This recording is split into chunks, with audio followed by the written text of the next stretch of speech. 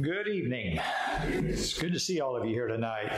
We hope it's been a good day for you. It was for Judy and me. It was a beautiful day, beautiful drive up here this morning, and then again back home, and then back up here tonight. I told Judy, I said, this has always been one of my favorite drives. I've always enjoyed driving up the Muskingum. It's just beautiful terrain, just beautiful. I like West Virginia. I was born and raised in first 11 years of my life in West Virginia, and we moved to Marietta when I was 11. But I've always liked this scenery. Certain parts of it, from here to Zanesville, that I didn't care much for, but from here south, I liked, especially since you got rid of the slaughterhouse. That's even better. And for those of you that may not have lived here during that period of time, ask those who lived here during that period of time, and they can tell you what I'm talking about. Now, as I told you, the first time I ever came up here to speak, that was my one memory in McConnellsville. That slaughterhouse. Not a pleasant memory. Now I got good memories. Good memories. I hope you brought your Bibles this evening, because this is going to be kind of a Bible study, although it's going to be a lecture type of Bible study. I want us to look at some passages, and I want us to see what is taught there and what is not taught there that maybe we have thought was taught there before. And also remind us of what is taught there. I always tell people that when I preach, I don't have anything new to say. I simply try to share with people reminders of what the Word has said for over 2,000 years. And so what I share with you this week or any time in the future, any time in the past, has always been repetition, which we learn by better than any other way. It's just the old stories. It's just the gospel. It's just the Word. And you can't get any better than that. But we forget it. We kind of let it slip sometimes. And so times like this are times for us to get together and remind ourselves of what it says, and also remind ourselves of what it doesn't say that maybe we thought that it did say. I want us to begin this evening. Get your Bibles out. We're going to be looking at some passages, or your iPhone or phones or whatever you use, tablets or whatever you use. But make sure when you use your phone, your tablets, they have the Scripture on them. Okay? You're not on the internet. Make sure of that. We're going to trust you. We're going to trust you. Yeah, the first few times I saw people using those, I thought, boy, they're not interested at all. They're looking at checking out something on the internet, and here to come find out they had the text, the Scriptures right there. I prefer paper, so I use the old-fashioned way, the Bible. But if you prefer looking at that screen, that's fine with me, but we're going to trust you to make sure you have it turned to the right screen. Let's turn to 2 Corinthians chapter 4 as we begin our study this evening, and look at verse 16 down through verse 18. 2 Corinthians 4, 16 through 18. Therefore, we do not lose heart, that is, we don't become discouraged, but though our outer man is decaying, yet our inner man is being renewed day by day. For momentary light affliction is producing for us eternal weight of glory far beyond all comparison. While we look not at the things which are seen, but the things which are not seen. For the things which are seen are temporal, for the things which are not seen are eternal. That last part, that last verse again. While we look not at the things which are seen, but the things which are not seen. Is that true? True or false in your life? Do you look at the things that are seen, or you look at the things that are not seen? I would dare say that if I were to ask for a show of hands, including myself, which we do, most of us would raise our hands to the question, we look at things that are seen. We're visual people. We're visual people. We learn better by seeing. We want to see it. We want to touch it. We want to feel it. We want to experience it. And life is like that. Life is that. And so we are naturally inclined to look at things that are seen, not at things that are not seen. Now hold on to that passage. One time as a little boy, I heard a story about him that he wanted to buy a dress for his mother. And so he went to the dress shop, and he told the attendant, the clerk, what he wanted. And she said, well, what size is your mother? And he said, she's just the right size. And she said, what size is that? She said, I don't know. And so there's some other customers there in the store, and she pointed to kind of a petite-like lady and said, is she that size? And he shook his head, no. Pointed to kind of a little bit bigger lady, middle size, medium size. Is she that size? He says, no. Pointed kind of a lady that was pleasantly plump. We're going to be polite. And he said, is she that size? He said, yes. Now, to the medical profession, that woman was not the right size. But that child who saw beyond the flesh and blood, saw beyond the physical side, saw something that made her, to him, just the right size. She fit him perfectly.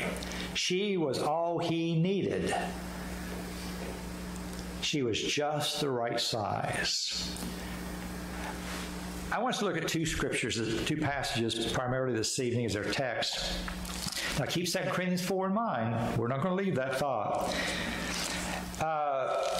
2 Timothy, or 1 Timothy rather, the second chapter, and then 1 Peter, the third chapter. The first few verses of 1 Peter 3, the last few verses of 1 Timothy 2.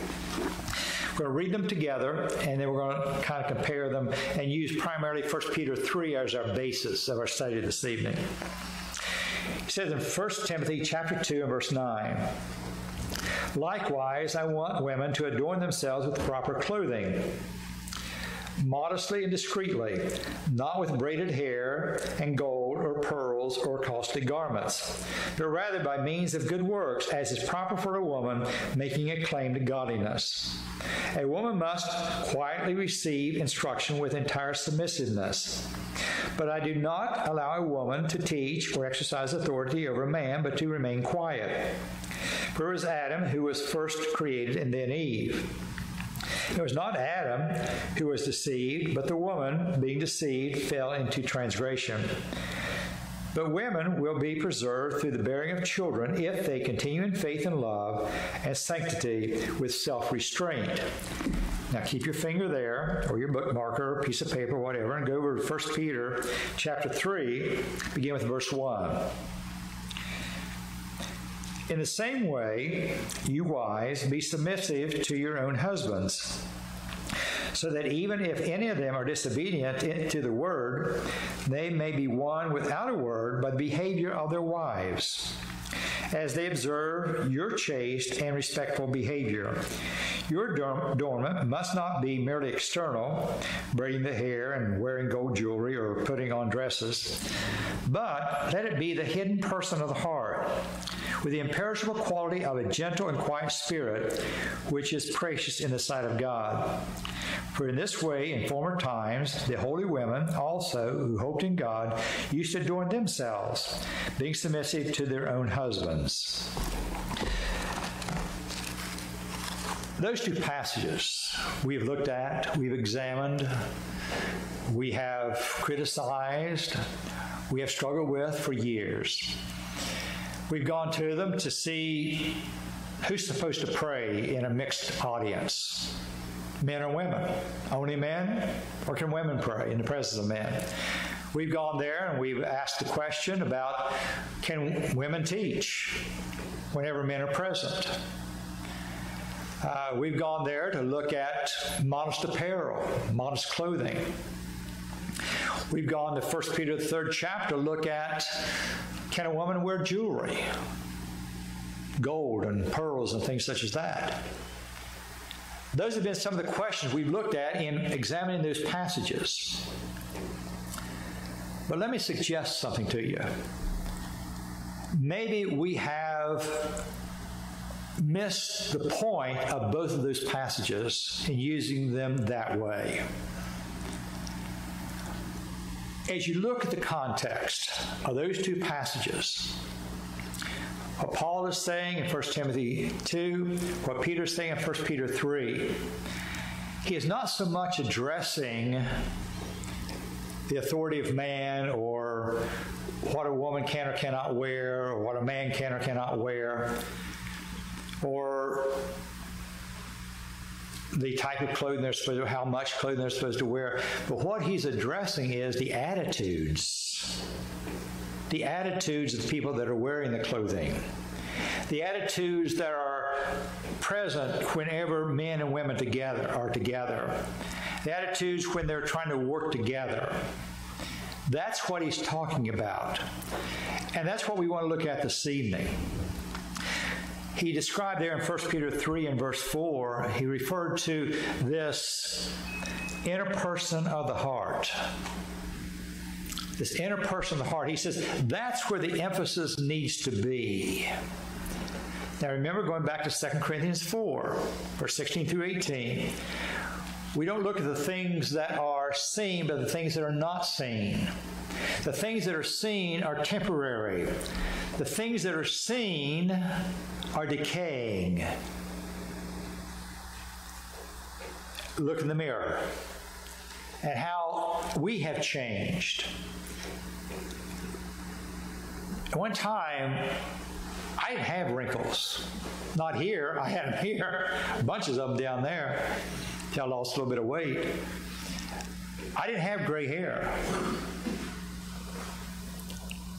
I didn't have a double chin or drooping chin. I didn't have bags in my eyes. Nor did you.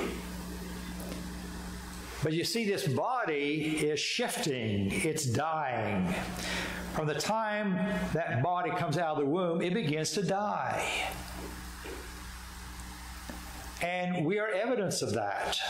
And Paul is saying there in 2 Corinthians 4, he said, we are decaying people. This body was not made to exist forever. Now, in the beginning, it was. Adam and Eve made a terrible choice. But after they made that choice, then our bodies were not created to last forever here on this earth. In heaven, we're going to get a new body. It's not going to decay, but this one is. Knowing that, and knowing that the inner man is what God really looks at. Remember the story about Samuel going to anoint a king from David's family? He looked at all these sons, these robust men, these good-looking men, and those were king material. Not David. But God says, you and I look at things differently, Samuel. You, along with all the human race, looks at the outer man, the appearance. I look at the heart. That's what Peter's saying here. He says, and let it be the hidden person of the heart. He says, my emphasis is on the inner person. Last week, just out of curiosity, I Googled the cosmetic industry to see how much money is spent annually on cosmetics.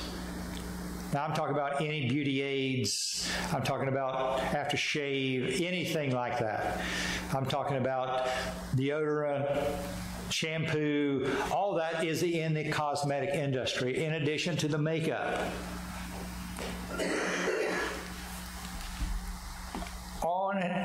Every year, on an average, American people spend $49.3 billion on the outer man. That same article went ahead to report that we average in American households anywhere every month from $244 to $313 a month on cosmetics, some form or the other. Now, you may use less, you may use more. Glenn, you may want to use more. It may not help, but let's give it a shot, okay? The people here would thank you for that. Glenn wasn't here this morning, so I'm going to get him this evening. But that's our emphasis, isn't it? Emphasis is on decorating the outer man. And we forget about where God's emphasis is. It's on the inner man. I've known, and you have too, a lot of beautiful people physically. I know one woman, she's a beautiful woman. But she has a stinking attitude, rotten attitude, nasty person, hard to get along with. The inner person has been overlooked, but the emphasis was on the outer person. She's a pretty person, but not on the inside. I remember hearing as a little boy, I never understood this until I got a little bit older. Beauty is only skin deep. Another one I always heard, beauty is as beauty does. That's what God is saying here. The emphasis is supposed to be on the inner man. And I'm not saying don't buy cosmetics, don't wear makeup. I'm not saying that. Don't wear jewelry. That's not what this passage is about. And I'm going to show you more about that in just a minute. But what I'm saying is, let's put the emphasis where God does, on spending more time on developing the inner man and making the inner man beautiful than we do on making the outer person beautiful. That's what Peter and Paul both are saying. Now, using the passage in 1 Peter, let's look at some of the characteristics that we need to be working on. Some of the things that he says, these are what's important to the Father. These are what's important to God in the life of the person. As you observe their chaste and respectful behavior, chaste means pure. It comes from the word hupnos, the same word from which we get holy, sanctified, all the same word. It's one who is set apart. That's what holy and sanctified means. Chaste means they're holy, they're set apart, they're pure. As Paul tells in Romans, the 12th chapter, verse 2, don't be conformed to this world, but be ye transformed by the renewing of your mind. By renewing of that inside of you that's more permanent, that's eternal. Don't be conformed, don't fit into the world's molds, but be transformed beyond that. Don't look at it from the world's perspective, look at it from God's perspective. God says, here's what's important. Purity is important. Let's go back now to 1 Timothy 2. Listen to what Paul says on this. He says, I want women to adorn themselves with proper clothing, modestly and discreetly, not with braided hair and gold or pearls or costly garments. We have gone to that passage for years to teach that a Christian should not wear shorts, or a Christian should not wear swimming suits, because they are not modest apparel. They're not modest clothing. That is not what modest means, folks. Look in the dictionary. Modest means it's not ostentatious. It's not showy. It's what Paul is saying here. It's not the quantity of clothing that you're wearing. That's not what he's talking about, although that's important. But that's not what he's talking about. What he's talking about is the attitude for wearing that clothing.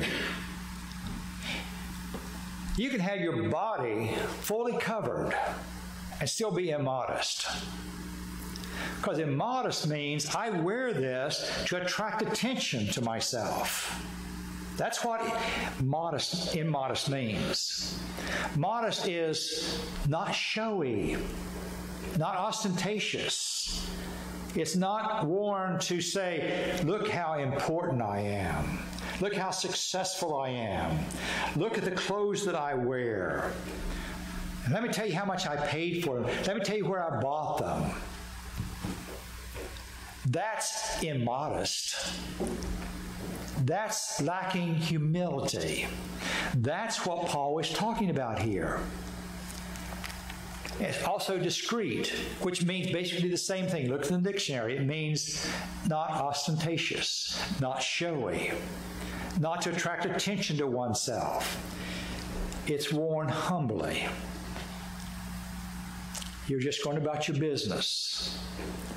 You're a humble person. You're just a quiet person, just going about your business, trying to serve God. He doesn't leave it there, though. Look at the next verse, verse 10. Instead of wearing immodest clothing, that which attracts attention to yourself, such as braided hair and gold or pearls or costly garments, look at the context. That's what he's talking about. But rather, instead of doing that, adorn yourself with good works as is proper for women, and let's insert men there too, because the principle goes both ways, making a claim to godliness. If you want to look at a passage to help you determine what kind of clothes should I wear, that's the passage. I should choose to wear clothing as a man or as a woman that is characteristic of one who is making a claim to godliness. Now, I can wear these fancy clothes and gold and pearls and piercings and all that stuff to attract attention to myself, and because I'm not making a claim to godliness. Or I can wear the same outfit and still be one who is trying to be godly, because my motive is not to attract attention to myself, because it's just my taste.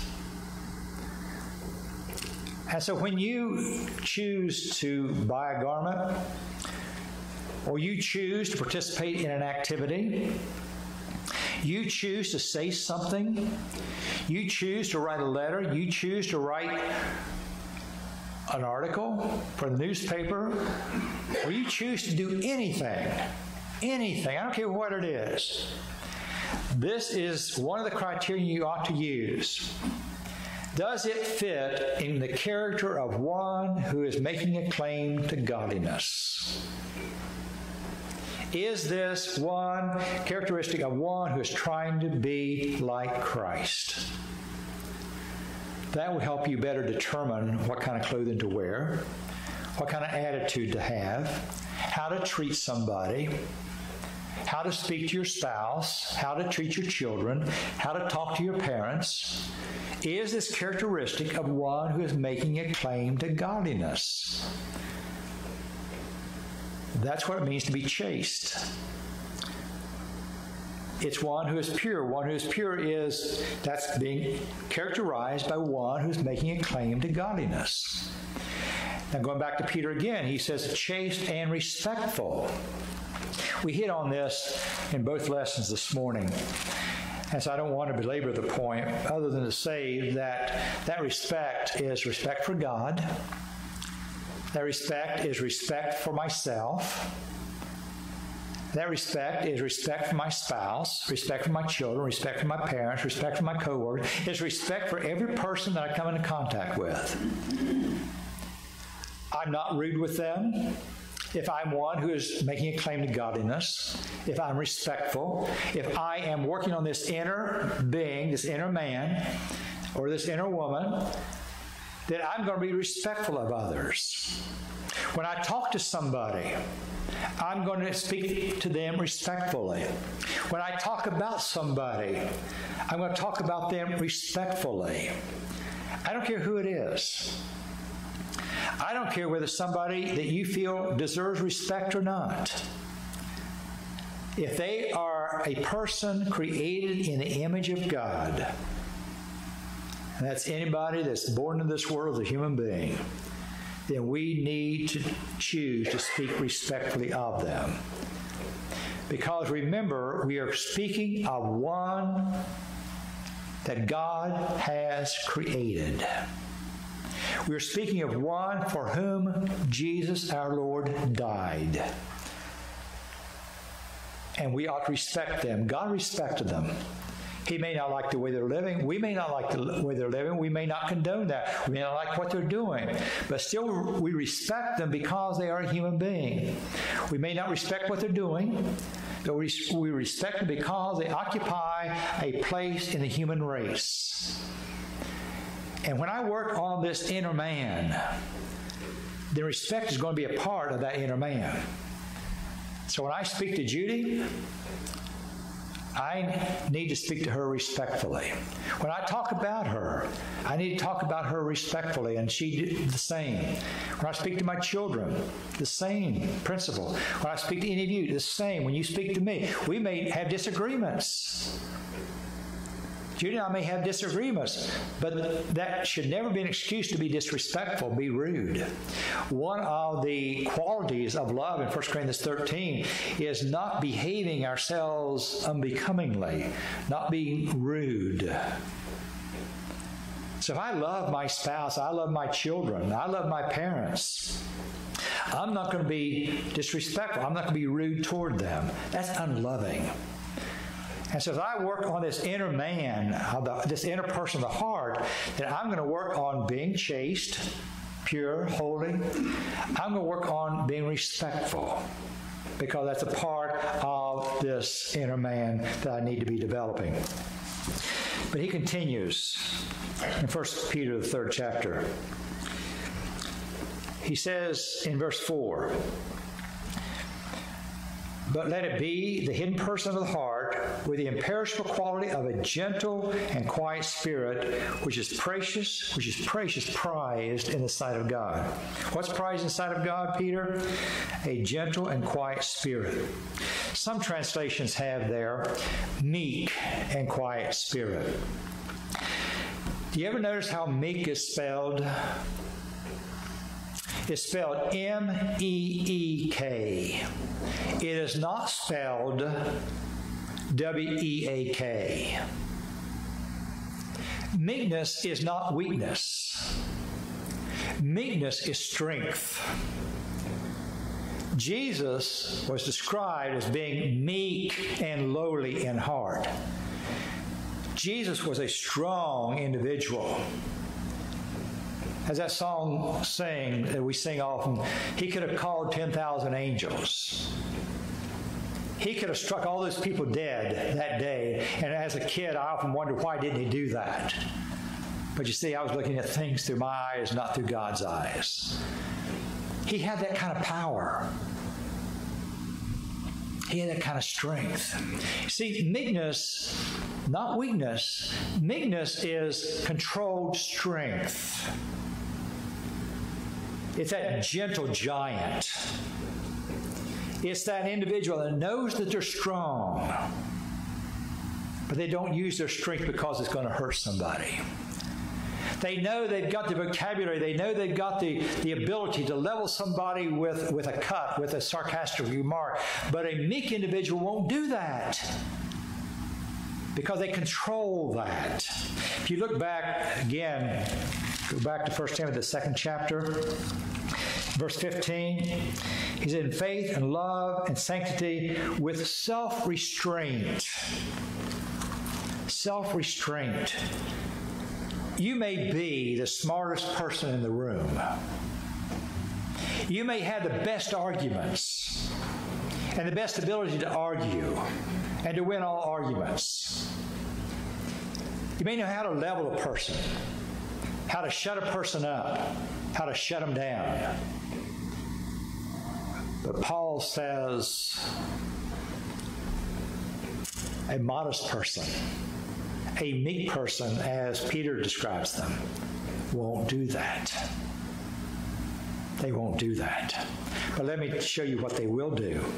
Go back to the book of Ephesians, where we were this morning, but we're going to go to one other chapter, a couple chapters before that. Ephesians chapter 4. Now remember what we're talking about here this evening. And what we're talking about this week, we're talking about family matters, matters of the home. But this is broader than that, but specifically that's what we're talking about. Ephesians chapter 4 and verse 29 beginning. Let no unwholesome word, unwholesome simply means unhealthy, that which doesn't give health to somebody. Let no unwholesome word proceed from your mouth, but only such a word as is good for edification. He says, don't let any unwholesome word, unhealthy word proceed from your mouth. Only those words should proceed from your mouth that build up. That build up. According to the need of the moment, according to what that moment needs, what that person needs, so that we'll give grace to those who hear, so that it will be a gift to them. When you're speaking to your spouse, when you're speaking to your children, whether growing or still under your roof, when you're speaking to your parents, when you're speaking to anybody, but those are in our context for this week, those words should be words that build up. If it does not pass the test of edifying that person, of building that person up, then refrain from saying it. You may have the choicest word that will win the argument, that will level them, will shut them up and shut them down. But if it does not build them up, don't say it. Don't use it. Be the better person. That's what meekness is. Meekness is not weakness. Meekness is controlled strength. You know you've got the ability to level that person with a word or with an argument. But a meek person won't do that. A meek person will control that strength. They will withhold saying that because they know that it will not build them up. So if a word is not edifying, if a statement does not edify, if it doesn't build that person up, he says, don't use it. You may have the best argument in the world that can win that argument.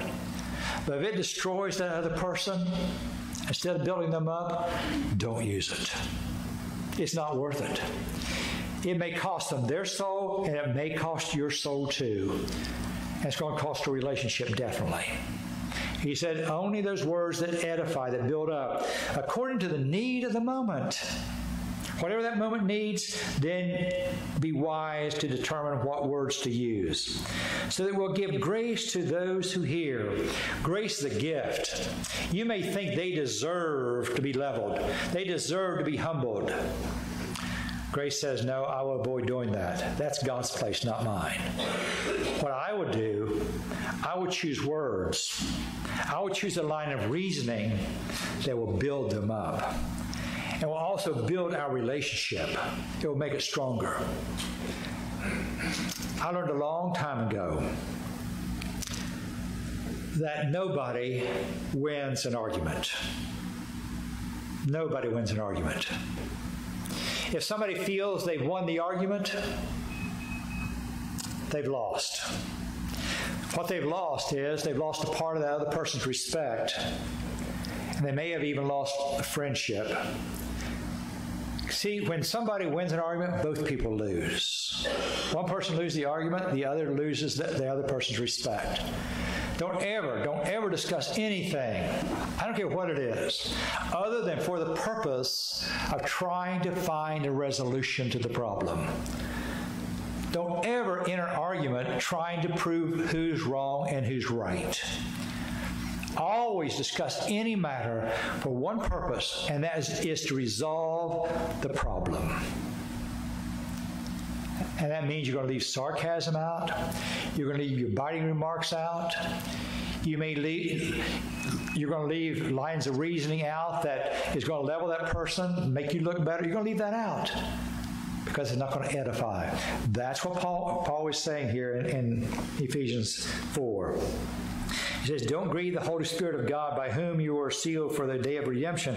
Let all bitterness and wrath and anger and clamor and slander be put away from you, along with all malice. If that's your attitude right then, what you need to do before approaching that person is go privately. Say, God, help me to get my feelings under control so we can discuss these rationally. Because I don't want any bitterness or wrath or anger or clamor or slander to be involved in this discussion. but I want to be kind to that person. I want to be tenderhearted. I want to be forgiving, just as God in Christ has forgiven me. Oh, wouldn't that resolve a lot of the heartaches in our families? If we approached every discussion with that in mind and with those guidelines, then I don't enter an argument to win. I enter that not as an argument, but as a discussion to resolve the problem so that we can be okay, so we can be one. And so the point of this is, do what is necessary to edify that relationship, to build that person up. And if it doesn't, pray about it until you can approach it where it will. And so going back now to 1 Peter 3, he says, this gentle, hold on, with the imperishable quality of a gentle and quiet spirit, which is precious in the sight of God. Wait a minute. Hold on. Yeah, that's where I need to be. No. What happened here? I lost my train of thought. Did you ever do that? Don't lie. Okay, here. Lost my train of thought. Anyway, don't enter an argument to prove who's right or who's wrong, okay? Enter an argument as a discussion to resolve the problem. And that's what we need to be about. Let me see here. Somebody said one time the mind was first to go. I don't know.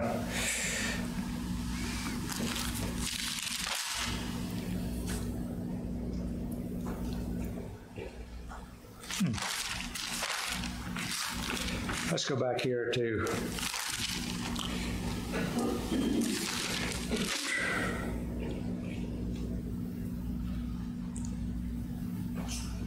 there.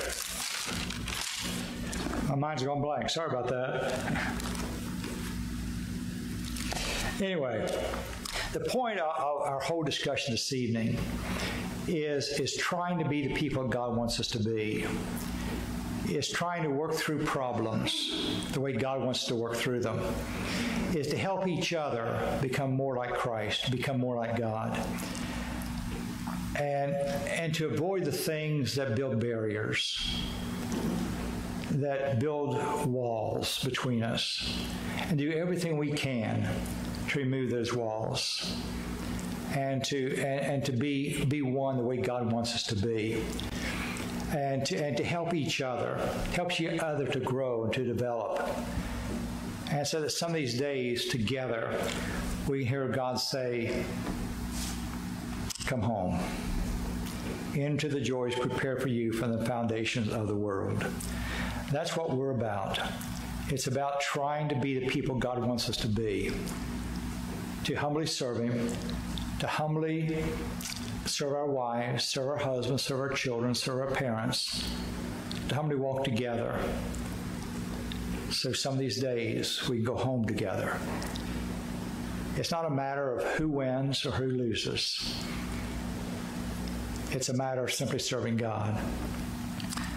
A matter of winning that crown together. And that's what you and I need to be about. To really be serving God together. And that's not always easy, is it? It's not always easy at all. But that's what we're supposed to be about. Let's pray together. Father, we thank you for being our Father. We thank you for being patient with us. We thank you for showing us how to live. We thank you for helping us to see what kind of attitudes we need to have by watching your Son and see how he responded to situations and how he responded to people, how he dealt with differences. Father, help us to do the same. Help us to be more like him, not like the world. And Father, help us to allow him to dictate our response to each other and not the world. Father, help us to control our emotions. Help us to see things and see each other from your perspective and not from ours. And Father, help us to put ourselves aside and our feelings aside and be the people that you want us to be in all of our relationships. Father, help us to be humble people. Help us to follow in your Son's footsteps, not in the world's. We thank you, and we praise you, and we honor you. In your Son's name we pray. Amen. This evening, as we bring this part of our service to a close, we want to ask each one of us, is my relationship with my spouse and my children, is my relationship with God what it ought to be? If not, who has broken it? And most of the time it's us. And there's something in our lives that we need to have prayers about, to surround each other and pray about. Just come forward and ask for that tonight. Or if you've never become a Christian and you believe in Christ and you want to put him on in baptism this evening, we'll be glad to assist you with that this evening. Or if there's another need you have, we'll be glad to help you in that direction as well. So if you have any need at all, whether it's to become a Christian or to be restored or to ask for the prayers of the church, why don't you come and let that need know, and as together we stand and sing this song that was announced before the lesson.